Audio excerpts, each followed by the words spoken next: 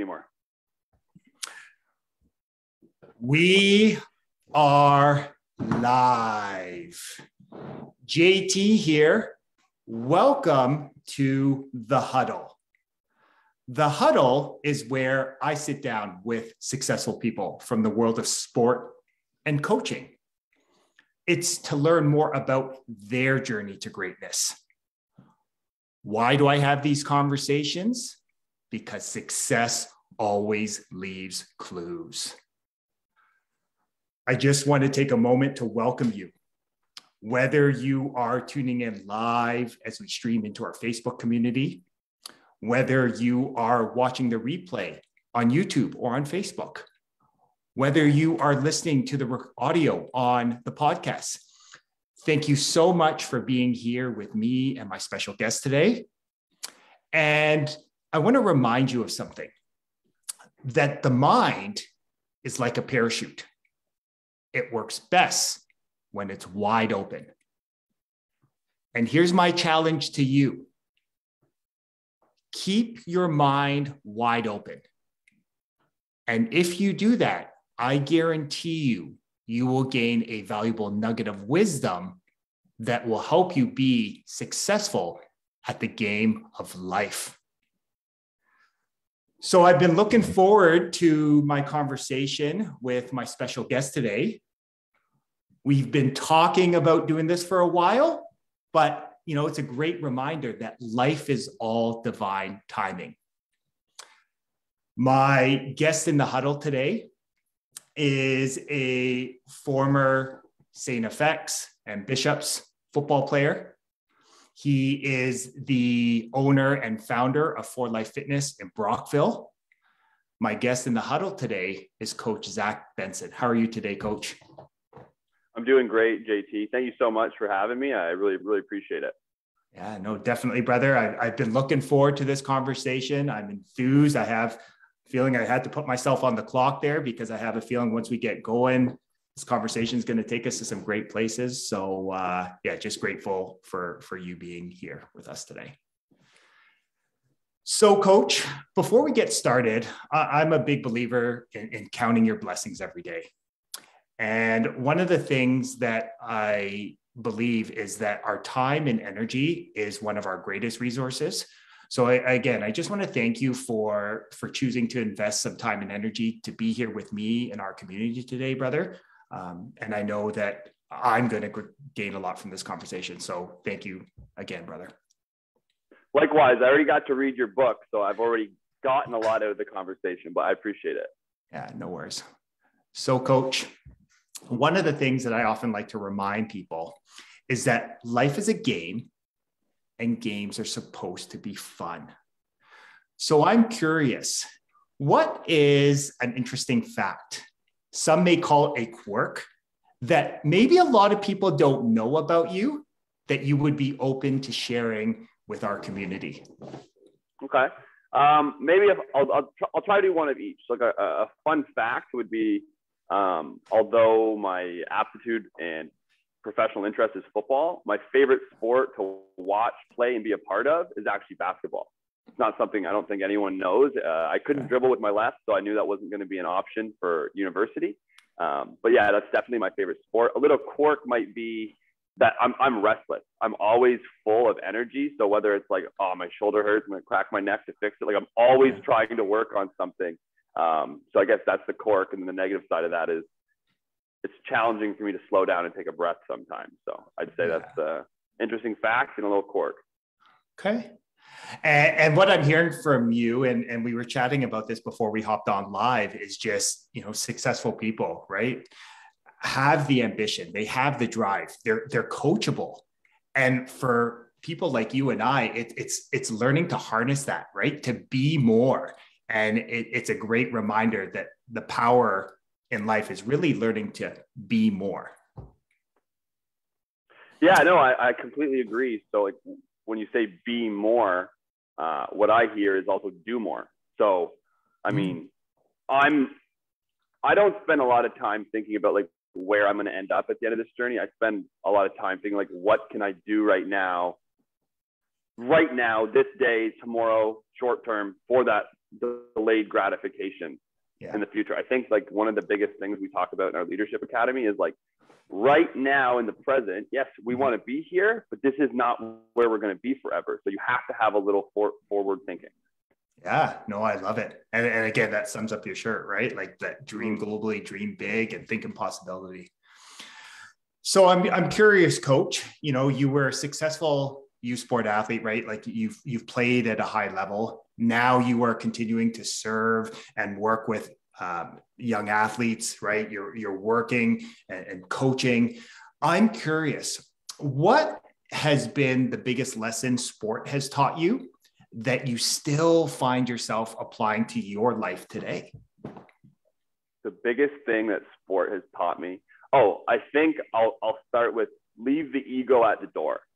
So when I was in high school, and this is something I still struggle with, but I've always kind of been like, yeah, I tell the kids, leave your ego at the door. But I've always said, you know, I need a little bit of mine though, because I'm an entrepreneur, I'm a business person, like I was a high achieving athlete, et cetera, et cetera. And now I'm realizing that's still your ego just gratifying itself. So, I mean, being the one who's teaching the kids about this, it's kind of funny. Like I'm the hypocrite in that situation, but it's really got to the point now. Like I tore my Achilles 6 weeks ago or 9 weeks ago playing football. And that was 100% because I was just trying too hard in a men's league thing. So I think the biggest thing is like leave the ego when you're younger and then chase passion, not competition. I stole that from Stephen Adekulu. He said that to me in my last year of school when I was no longer playing football. And I think he could see that I was a little PO'd about how it finished up. And he's like, you're so competitive. Just, you're always going to be competitive enough to get where you want to go, Zach. Slow it down and also just chase passion and enjoyment because it can diverge very quickly and then it becomes harder to find yourself again. So with the younger kids I'm working with, just check it now and then it's not going to be a problem in your mid-20s, mid-30s, et cetera. Yeah. Well, and what I love from you, and I'll just acknowledge you for this. Like, I love the fact that you said, hey, this is an area I'm constantly working on. And you smiled, right? So it shows me right there, like you're self-aware enough that you realize like growth is a lifelong process. So I'm curious with you, you've worked with, you've played with, you've coached, you know, some high performers at multiple levels. I'm curious, from your experience, do you think that successful, highly effective people always have a bit of that ego? Like, you know, they're always trying to sort of toe the line? I won't say everyone, because I've met high achieving athletes who like, I'm trying to give them an ego. Like, yo, you need a little bit more dog in you, right? But again, I think it's very case dependent. That was a really good question. Could you ask that one more time? That was a good question. Yeah, no, I just wonder, like, you know, with the high performers that you work with, that you've played with, that you've coached against, like, do they have a bit of that ego, like you said, a bit of that dog inside of them? Yes.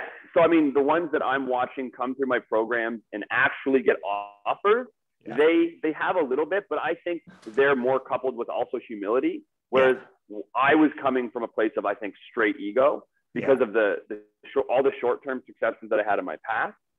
It can add up, right? And then give you this perceived image of yourself, but that's not really how, that's a different type of podcast, that deep psychology and inner meaning. But with these kids, I do think at least while you're developing it, it can be beneficial, right? Especially when you have an older guy around you helping you, because this is when you need your ego. This is when you don't. So you can kind of turn it on and off. You don't want to always be like Michael Jordan. Because although he's someone that I look up to sincerely, I think he even, in retrospect, watching the documentary, seeing how people reacted to him 10, 20, 30 years later, I know he still wanted to win, but I think there's probably another way he could have gone about it. But I mean, I'm not going to critique the GOAT. So let's leave, I just think that's a great question. We could probably do an hour podcast on that alone. But I think some kids need a little bit more ego, and some kids toe the line quite well. It's there's only a small number of people who I see who might have been like me, but that's great because I can just sit them down and be like, hey, I get it. I was you. Like, but trust me, now I'm here. This is knowledge that you're going to get over the next 10 years, but here's a catalyst, if you will. And then it's up to them to take it or leave it. Well, and I think you bring up a great point, right? And I just think, and what I really heard from you was, again, that law of polarity, right? Like, we've been led to believe that everything has a positive, everything has a negative, everything is good, bad. And we like to place label on things. But I'm a firm believer that high performers have this harmony between being sort of intrinsically driven, but externally, like they still like those shiny objects, right? But they're able to develop that habit of being able to be intrinsically motivated or driven most of the time. Yeah, I think that's really well said. Like, I think discipline, surrender, and then right in the middle is that there's a flow. Yeah. Because when I'm trying to control too much, I notice things start to become a little more difficult, just 5% more difficult every day, a little bit more frustration. And then when you can kind of find that, you know what? Yeah, I need all these lists, but then now the list's done, let's just kind of see if it takes care of itself. Not takes care of itself, but let's see if we can do this in a non-stressed out, anxious manner. And then usually when I find that balance, just better things start to seem to happen. It's funny. Yeah. No, and it's great. And I think of a sports analogy, right? It's that harmony between being process driven, but goal oriented, right? Like you talked about, you're always striving, aspiring for more. And that's just part of who we are, right? Like that's human beings, it's growth. But it's also understanding, like you said, what am I willing to do today? What reps and sets am I willing to do today to get me to where I want to go tomorrow, right? And that's the fun game. Mm-hmm. So just to riff off that, when I was, I think, 16 years old, I just decided all at once, one day, that I was not getting what I wanted out of this life. And I said, like, I'm going to have never stepped in the gym before to I'm going to go to the gym every day for 7 days a week for 10 years. And let's see what happens. Let's see if I invest my energy here, I find it hard to believe that the other athletes pursuing the same goal are going to do all these things that I'm doing. Mm-hmm. And then I started to see the results. This is working. I'm in grade 11. Okay. I get a little mass. Grade 12. Oh, now I'm the faster, stronger kid. This is new, right? Then I took that. Okay. Now into school. I'm going to do 2 or 3 hours of homework every single day, even when I don't have homework. And the thought that they're never going to be able to catch up to me. Like, I don't know if you've heard what Kobe said. Kobe was like, I'm going to get 4 2-hour sessions in every day for my whole career. And it doesn't matter how much work the new guys come in and put in. They're never, ever, ever going to come fractionally close to me. So with me and my drive, it was always, how can I do more than everyone? And then I've done what I can do. Let's see where the pieces lie. So I'm not kind of trying to control the result, but more like my energy. Yeah. Well, it's interesting. What I'm hearing from you again is the importance of preparation. So I'm curious from you, you mentioned you were 16. Like that is something that most people don't do. And again, not judging, right? It's just the truth is most 16-year-olds aren't doing that. So I'm curious, do you remember, was there this moment where the light bulb went on where you just said, I'm going to give everything. I'm going to put in the reps and sets. Like, was there this moment or this situation where the light bulb just went on? Yeah, but I think that actually happened maybe 6 months into me lifting weights. Okay. Like at first I knew that there was something to this. And a little bit of it was like my younger brother had started lifting because he was a big hockey player. So I was like, okay, like he's jacked. I'm the same genes. Like I can't let him be my big brother, right? He's my little brother. So that kind of started it, but then it was really simple. Grade 11 football team. I was the third receiver, and I was really happy with that. Like there's a grade 13 and a grade 12 that were just taller, different type of athlete, but whatever. They're the guys this year. We went into hand our equipment in the end of grade 11, and a lot of the grade 12s were kind of thinking, okay, do I do grade 13 and we take another run at this, or do we leave? And I overheard the things they were saying. They're saying, well, we don't have any receivers next year. Like Huey and Trevor are gone. And I heard that, and I was just like, you guys are fools. I was just like, I actually cried. Me and my friend, I grabbed my buddy. I started walking down the road to the gym. I was like, how could they be so disrespectful to me? Like I'm putting in all this work, but I'm like, you know what? I'm in grade 11. They're just not focused on me. I'm gonna do my thing next year. So that sense, I think, of people not believing that I was going to do what I said I was going to do, it irritated me to the point where that's all I needed. That lit the fuse. And then just now, 7, 8, 9 years later, I'm starting to not kind of, oh, okay, I'm done with sports. I hurt my Achilles. Let's make it about the kids now, rehab. I still want to play men's league quarterback. I won't probably be playing any more receiver the way I was before, but yeah, I think it'd be fun at this point to kind of transition into sports being actually a fun social activity and not this flip being switched on. And I think that was just conditioning from playing university football. I hadn't learned how to take that operant conditioning off of, this is a football game, you better go. And it still felt like all my coaches were there. Like, get up. You know what I mean? Like, it was a weird transition that I'm still kind of going through. It's been 3 years since I've been out of school, and I'm still conditioned by, in good ways and bad ways, through some of the things I was doing in university. Yeah. No, and I love that. Like, as you share, what I'm hearing from you again is that athlete mindset, right? Like the things that we were taught, on the football field were our lessons that they still frame today. And again, I think it's just a reminder that it's really the mindset, right?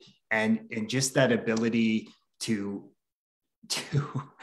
like you said, to bring the energy, to bring the enthusiasm, bring the passion. It's almost like we need to learn to harness that, right? To cool the jets at some point. Yes, I have to calibrate it because, so Tommy Kniches was in here last week. I don't know if you've had him on yet, but you should. Okay. He just looked at me and he said, Mother Nature, or no, he said, Father Time's undefeated. And I was just, yeah, I don't have anything else to say. It's not my time anymore for that stuff, for the sports stuff. Okay. So I'm curious. So again, you are the owner and founder, right, of For Life Fitness. And the one thing I love about it is it's beyond training, right? Like I've gotten to know you a little bit there, and I see that you have a leadership academy, right? You have a nonprofit. Like, what was sort of the inspiration that drove you to create something that goes beyond just like reps and sets in the gym? Like, what was sort of your inspiration for it? Yeah, I think I can answer this quite simply. I needed something after university that makes money. Yeah. I needed something that I felt was for the community and that would also kind of fill a role of what we could have used growing up. And that's like the financial aid and the social mentorship. So basically what happened is I graduated and I had already planted the seed. So I started an entrepreneurship program through the government where they give you some like funding. And I did that strategically the summer before I graduated. And I made a strategic alliance with a local physio clinic who did like sports physio, but they didn't do like any training stuff. So there was a really nice collaboration there for a while. After that, me and the owner of Podium, Ashley, we kind of said, you got a job, makes you money. I got a job, makes you money. We got more time. So what can we do for the community? So then after trial and error and failure, we finally found something that was simple, repeatable, and that worked. So the Podium for Life Foundation is we just do golf tournaments, raise a ton of money, put it in a fund. And then when any athlete needs funding, and sorry, it's not even only for athletes. We also do like music lessons, therapy, like whatever they need just to feel like they're at their baseline. We're just trying to provide that baseline feeling because not everyone's born into the same circumstances and there's nothing you can do about that. So when I see a kid with, I want to try this sport, it costs $300, I don't have any money. Well, it's $300, here you go, like try it and see if it's what you want to do, right? And that's why we didn't just do it. Like a lot of nonprofits would be like, yeah, we will pay like For Life Fitness stuff for you, but we do any camp, anywhere, any area. Well, within Leeds and Granville, I should say. But that's a pretty big, like there's hundreds of thousands of people in that range. And I mean, if a gym opened up beside me tomorrow that was competitive with me, we would still fund that, ask someone to go to that gym if that's what they wanted to. So that's really just like to make sure that there's no barrier for sport for anyone ever. So there's already programs like that. Well, if you don't get that funding or you've already used it, well, then come see us. We're independent from them.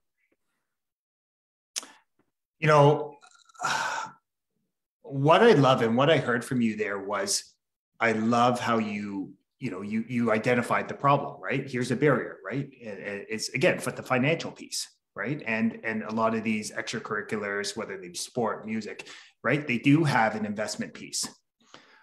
But you know what I really love that you talked about is that it goes beyond just the training, right? Like you will, the music. I even love the fact that you said if a gym opened next door to me and someone really wanted to go there, great, go do it there.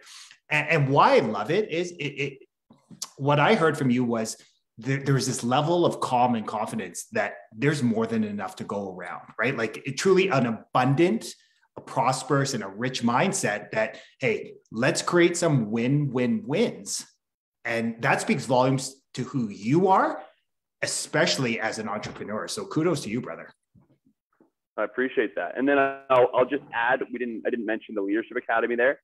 That really, it's going to continue, but that just served a huge purpose during COVID when, so the athletes went from like, I go to school, I go to practice, or I go to the gym, whatever, like the routines were shattered for so long for everyone in the world. Right.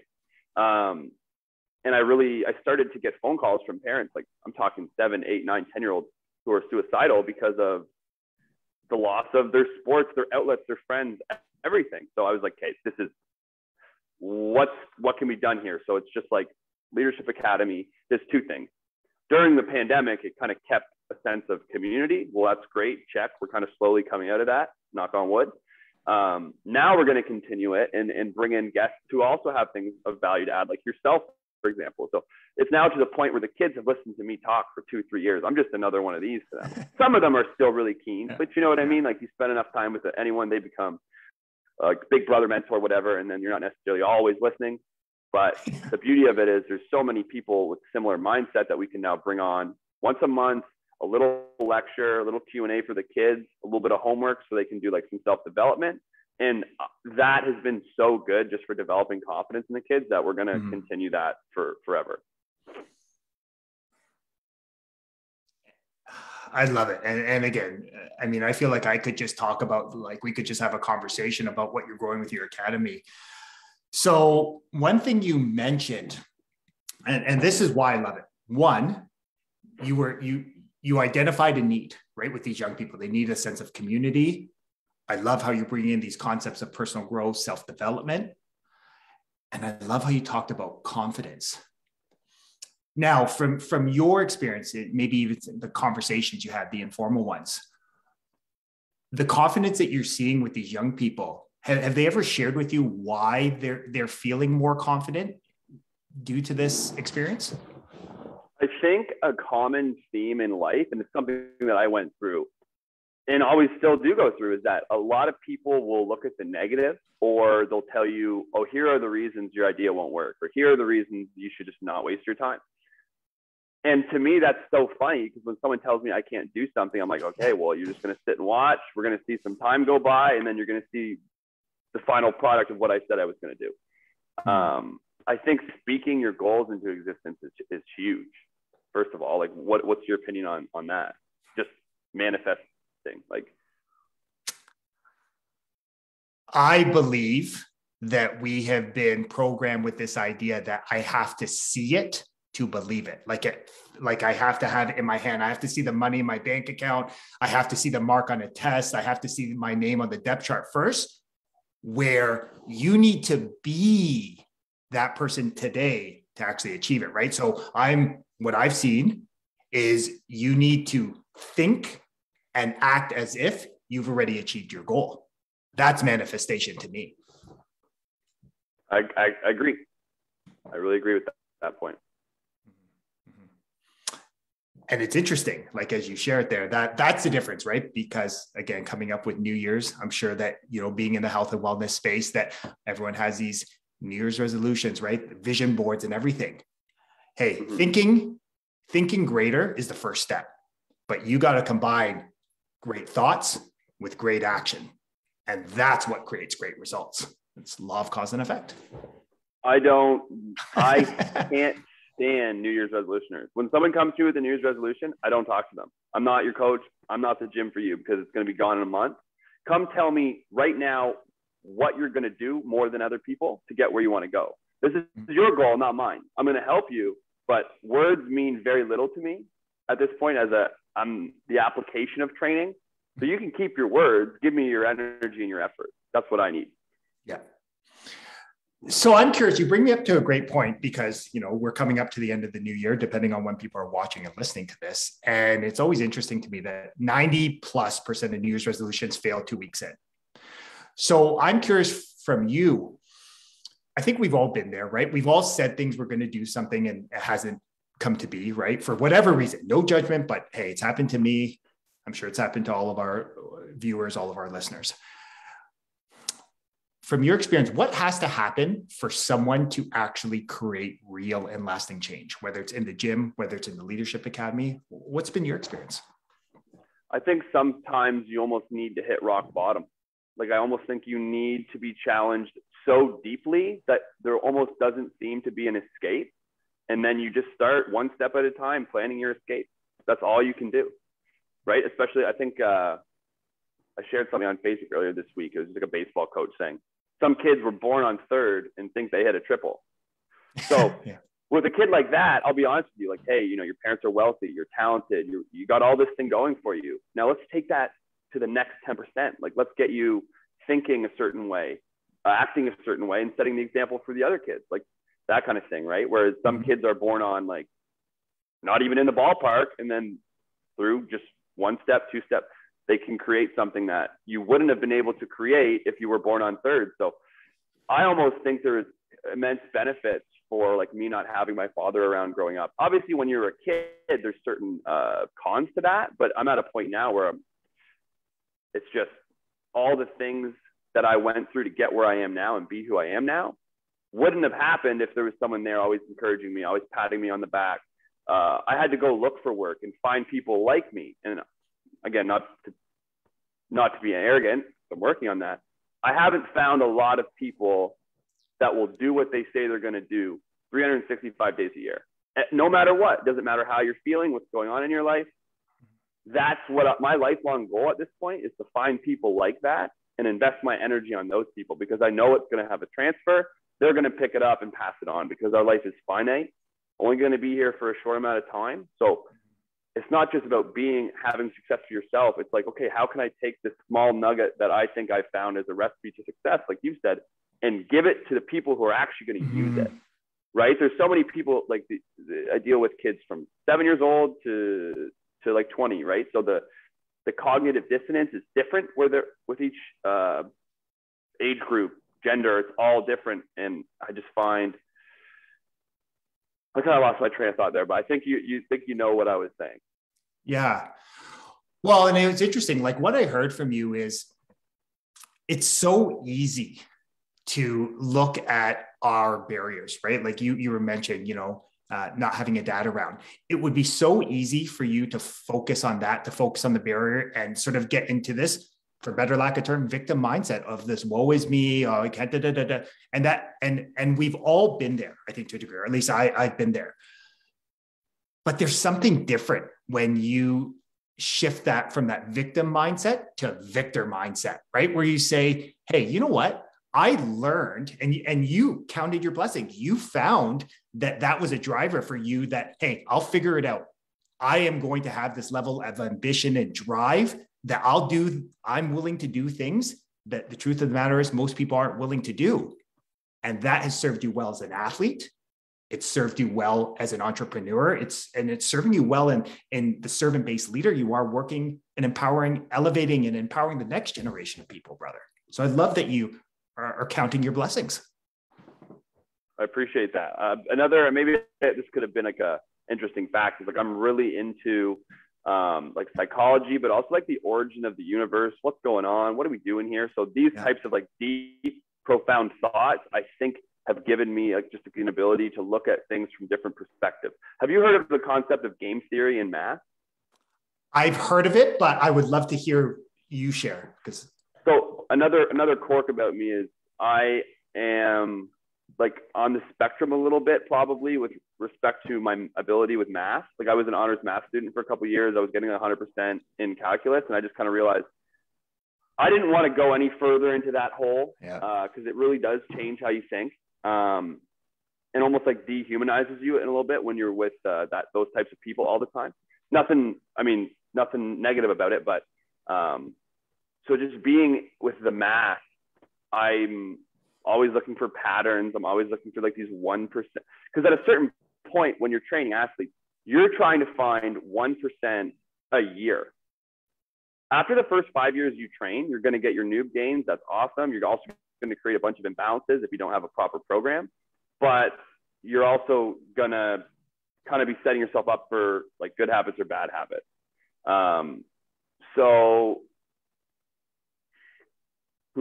Could you answer your question one more time? Because I wanted to go into that a little bit more. Yeah, I know you were sharing about, sort of that idea of like game theory and game theory. Yeah. Sorry. So yeah, game theory is this concept of don't make decisions to win today or win now, ever. If you're living your life that way, you're going to be frustrated. You're going in circles. You have to make decisions as if there's no end to the game, because there really isn't. If you start pretending that there's an end to a game, there's someone who's chasing you, right? Like if I let's look at my business, for example. If I was going to say, I don't need to do any media, any marketing, I'm done. It's grown and now it's just slowly going to keep growing.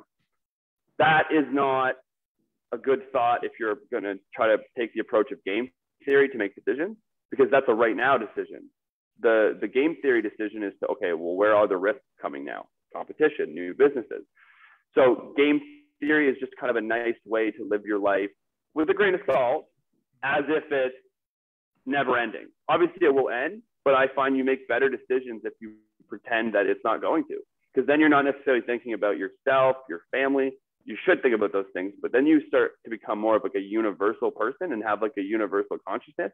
That, I think, at the end of the day is like the biggest thing that we need to do on planet Earth, across countries, across borders, is we need to work together or it's not going to work at all.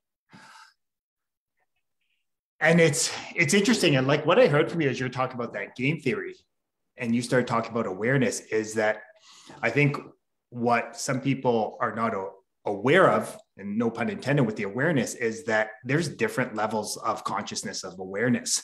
That the first one is like animals, right? It's simply fight or flight, right? Survive, right? It's live or die, where there's levels to this, like, as you said, this game.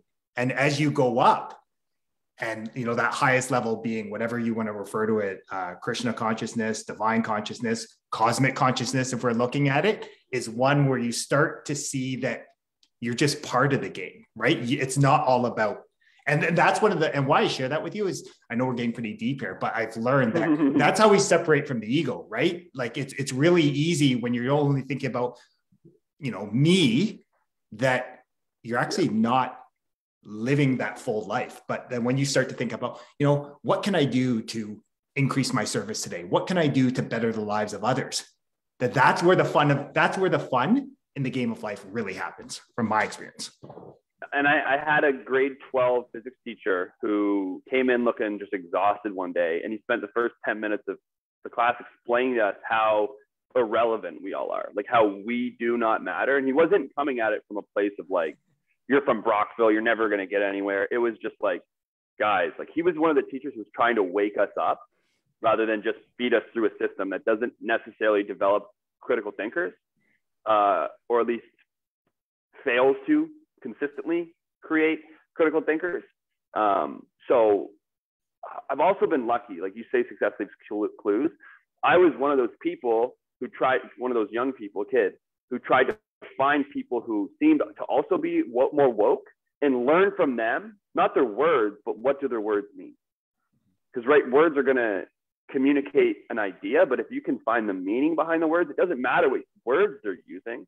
It's why they're using it. Like, so it's tough. You got to get to know people. You got to get to know what's going on in their life. So this whole concept of like getting outside yourself, that is how I'm personally getting rid of my ego, is having these more profound, holistic views on the world that I didn't have the space for when I was an athlete, because my ego needed, it was just too much going on at once, Yeah. Well, I think what I heard from you is that ability, like it sounds like one of your superpowers, and I'm a firm believer that this is successful. All highly effective people do this. They ask questions from a place of curiosity instead of judgment, right? Like they're just curious to learn from other people, and that's how you separate from the ego. So that, to me, like what I've gained from this conversation is you have this curiosity to always ask questions and figure out ways to do things better. Yeah. My mom gave me Legos as a little boy. Like, I seriously, give your kids Legos. They're going to try to figure stuff out, and you never know. So I'm curious. One of the work, part of the work I do as the director of Sport Football Ontario is figuring out ways to, like, what can we do to build a greater sense of community? And yeah, we're speaking football here, but football is just like the teaching tool. So you grew up in Brockville, which again is not one of the most densely populated areas. I'm curious from you, what has the experience been like, sort of identifying a need in the community and then building programming in an area that in the past has been underserved? Like, what's your experience been? My experience, it's given me more than I've put out, and it's going to always be that way when you're a coach. But I purposely bit off more than I could chew, because I was one of those people where, like, it could take 2 years, it could take 10 years. This is what I'm doing. So the experience has been ups and downs, highs and lows. Like, I mean, so when I was 19, I started volunteer coaching. And then that's when I realized there's something here. These kids want to get better. There's nobody doing this. So I just kind of started. And, it went from, 10 kids on a field for $20 a week.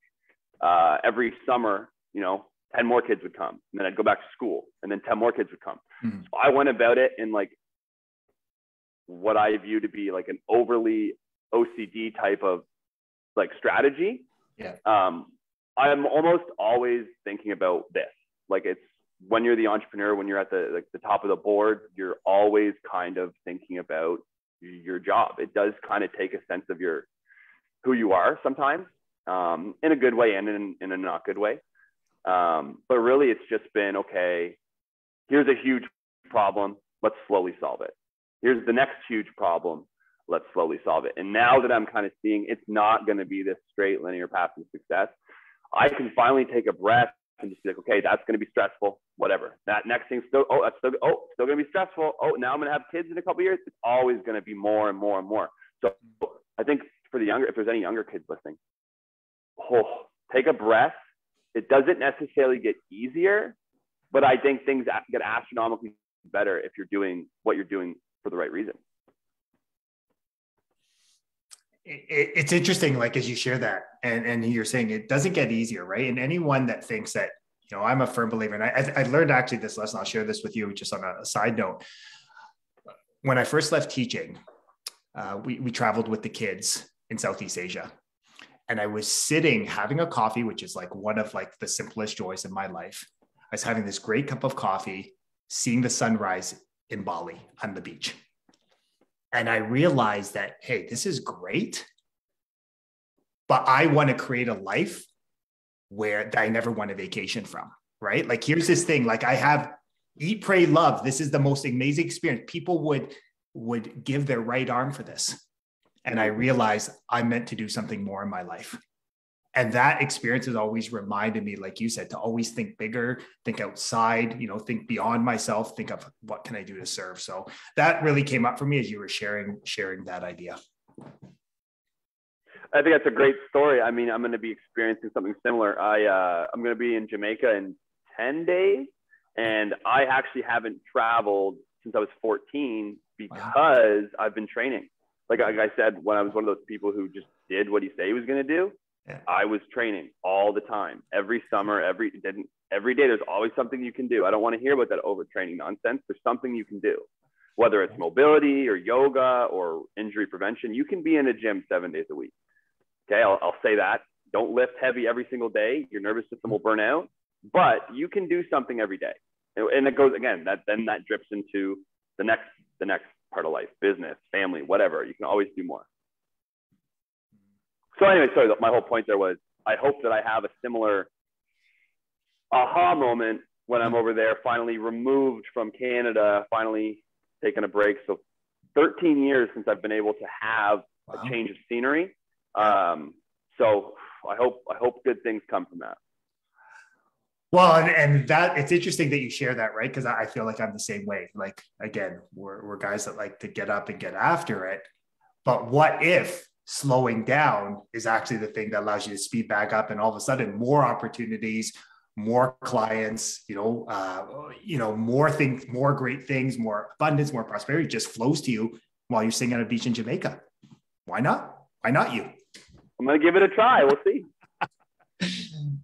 So I'm curious, brother, one thing that has really come up here is that you've talked about, that ambition, that drive, that get after it.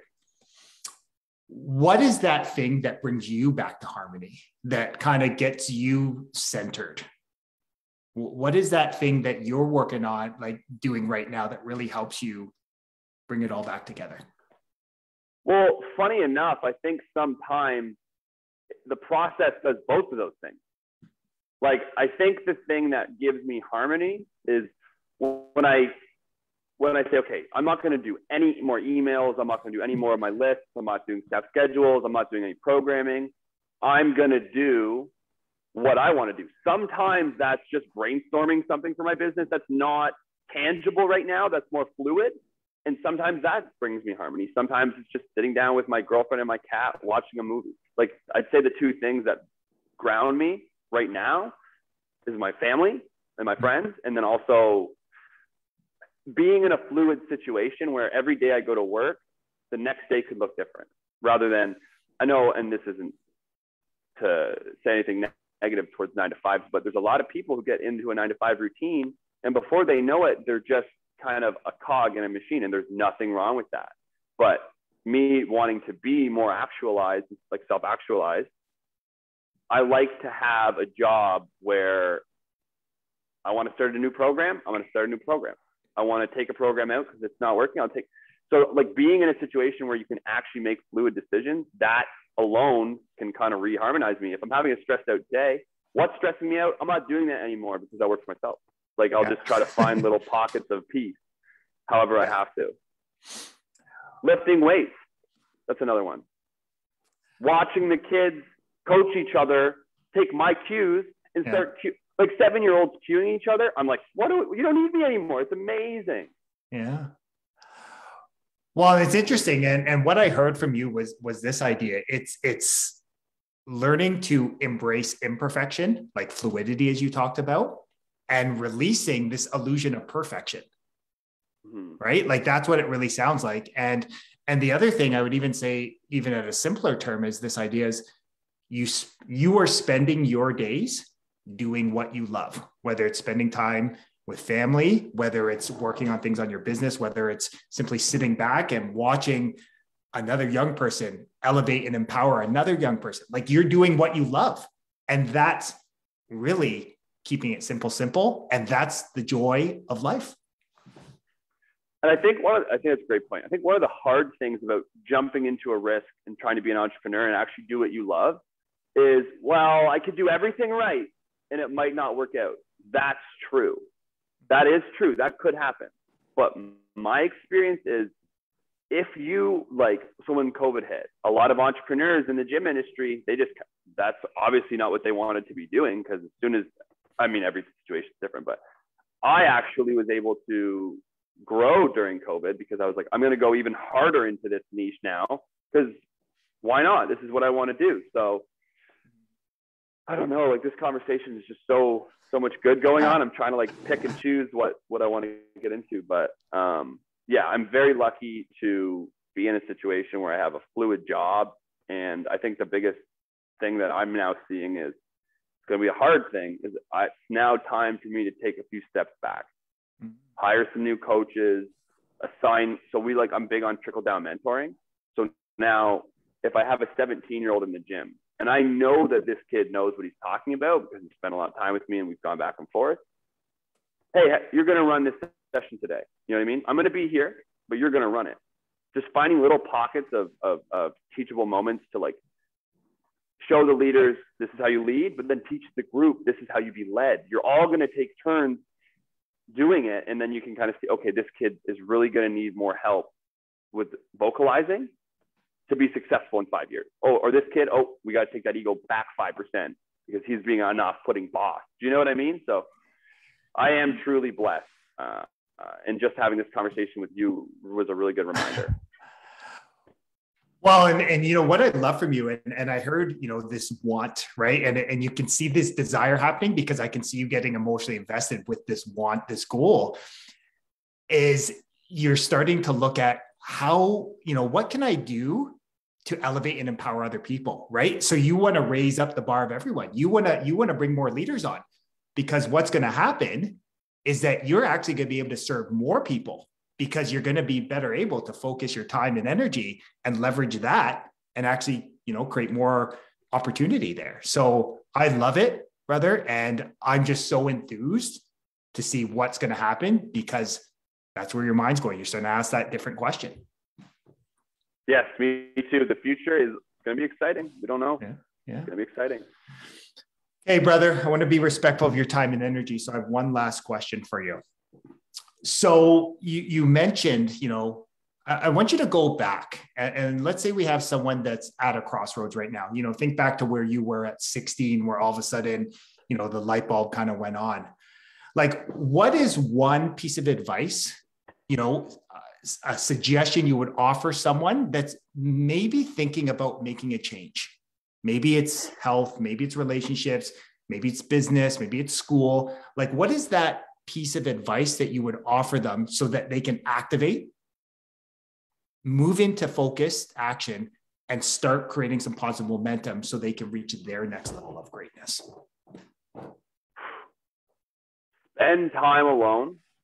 Don't be afraid to, like, sometimes be maybe what they would call antisocial, especially if you're trying to accomplish something.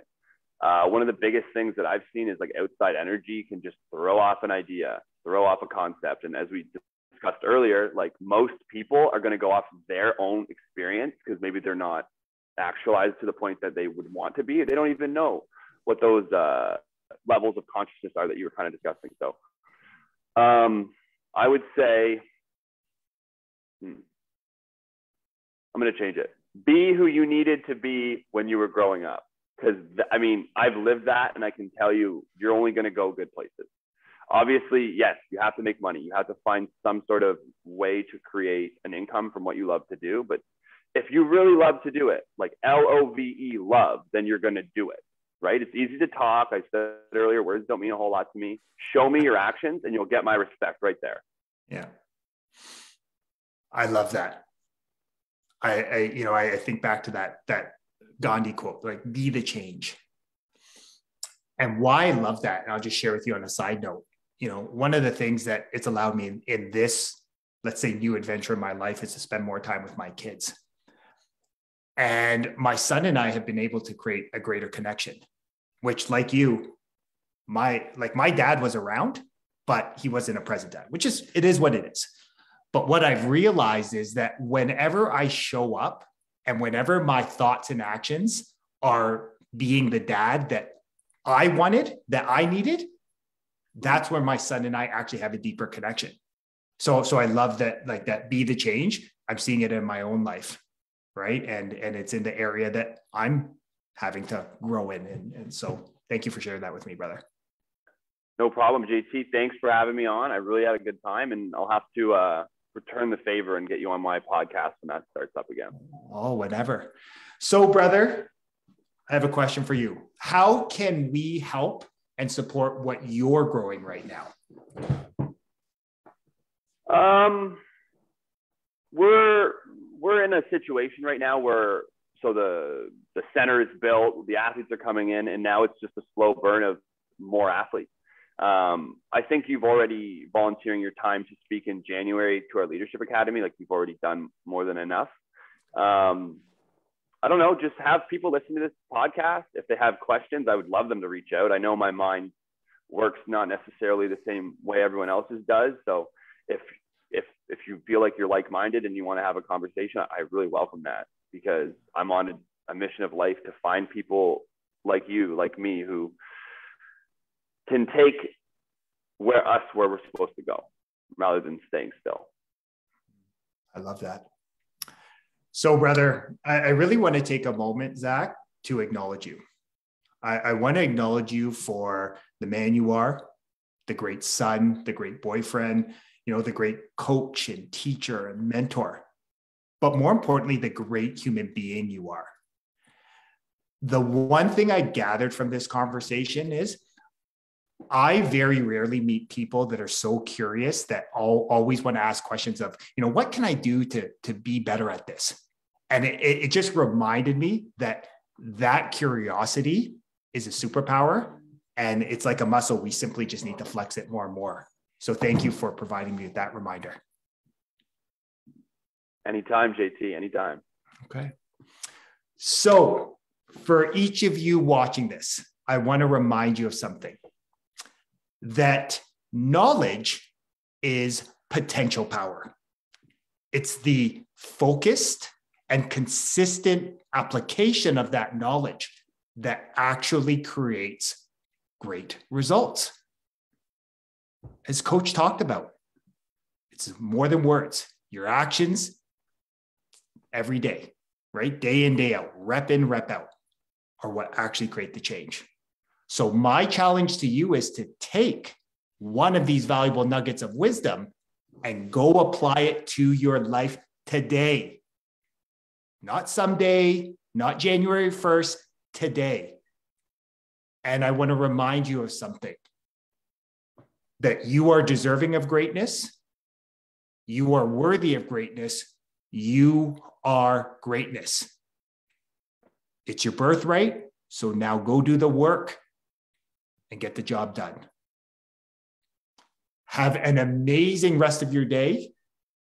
And I look forward to chatting with you next time in the huddle. Have a great day, everyone.